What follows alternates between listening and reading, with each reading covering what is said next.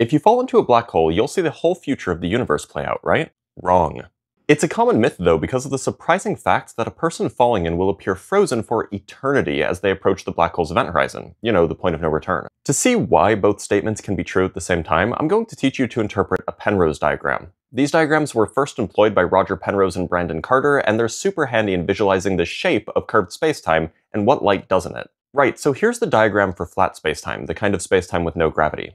You should think of each point inside the diamond as a spacetime event, not just a location in space, but also a moment in time. So each point in the diagram is an event. Next, you can think of time as roughly running up the diagram. It's not exactly up, but the far future is near the top point of the diamond, and the distant past is near the bottom point of the diamond.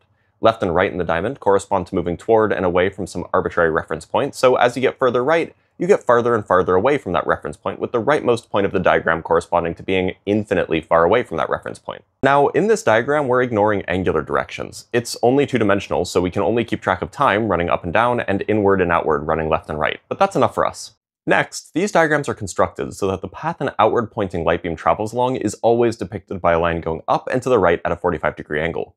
Similarly, an inward-pointing light beam travels up and to the left at a 45-degree angle. So if you turn on a flashlight at some event in the spacetime, light will go inward and outward, creating a cone of light emanating from that event called the future light cone.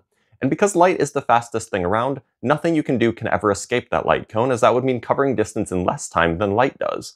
And that means that everything with mass must stay within that light cone. Essentially, things with mass must always trace out a path through spacetime with an angle of less than 45 degrees relative to the vertical. Right, so let's go back to the black holes. Here's the Penrose diagram for a non-rotating black hole in an otherwise empty and boring universe. All the rules still apply. Light moves at 45 degrees, things with mass follow vertical paths with angles less than 45 degrees. And just like before, right means away from the black hole and left means towards it. Now, the event horizon is that 45-degree line in the upper left-hand side, so it makes sense that if you're inside the black hole region, you can't get out, because you can't travel faster than light, and light travels at 45 degrees. On the other hand, if you're an astronaut falling in from the outside, you'll travel, say, vertically on this diagram until you cross the event horizon. Now imagine that you're carrying a light bulb as you're falling in. Once you get to the event horizon, the outward-going light will reach the far future, so someone billions of years in the future at that top point will still see light coming from your light bulb. Essentially, you've been frozen in time there. But what can you see? Well, by the time you hit the singularity, that wiggly horizontal line at the top, the things you could in principle see are all of those spacetime events that could send a light beam to you. Put another way, all of those events contained in your past light cone, the upside-down cone made by 45-degree lines ending at you, are visible to you. And thought of this way, there's plenty of stuff that could happen in the upper right of the diagram that you could never see. It's too far away and you hit the singularity before it has time to get to you. So that's that. Myth debunked, and now you can read Penrose diagrams.